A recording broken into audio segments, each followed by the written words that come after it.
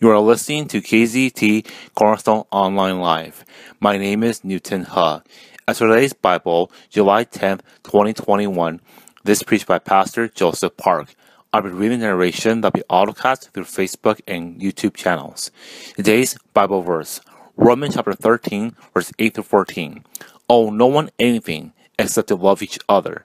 For the one who loves another has fulfilled the law. For the commandments, you shall not commit adultery, you should not murder, you should not steal, you should not covet, and any other commandment are summed up in this word: you shall love your neighbors as yourself. Love does no wrong to a neighbor. Therefore, love is a fulfilling of the law. Besides this, you know the time that the hour has come for you to wake from sleep. For salvation is nearing to us. Now then, when we first believe, the night is far gone, the day is at hand. So then let us cast off the works of darkness, and put on the armor of light.